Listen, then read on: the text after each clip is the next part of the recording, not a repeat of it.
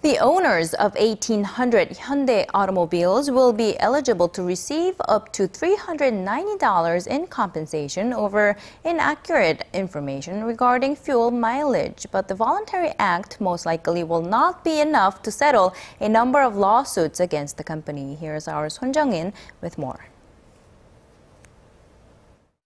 In a press release Tuesday, Hyundai Motor said it has decided to revise the fuel economy label on its Santa Fe model vehicles from 14.4 kilometers per liter of diesel to 13.8 kilometers and compensate owners up to $390.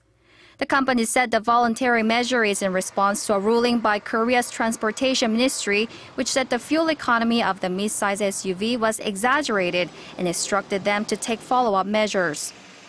Hyundai denies intentionally exaggerating its fuel economy figures and added that some discrepancies could occur in the mileage depending on the standards and methods of calculation. They came up with the $390 figure by calculating the national average for mileage of SUVs, which came to 14,527 kilometers per year. The compensation does not preclude Hyundai Motor from lawsuit, though. The owners of nearly 1,800 vehicles spread over 6 different models, including the Santa Fe, have filed suits seeking up to around $3,000 for failure to state the correct fuel efficiency.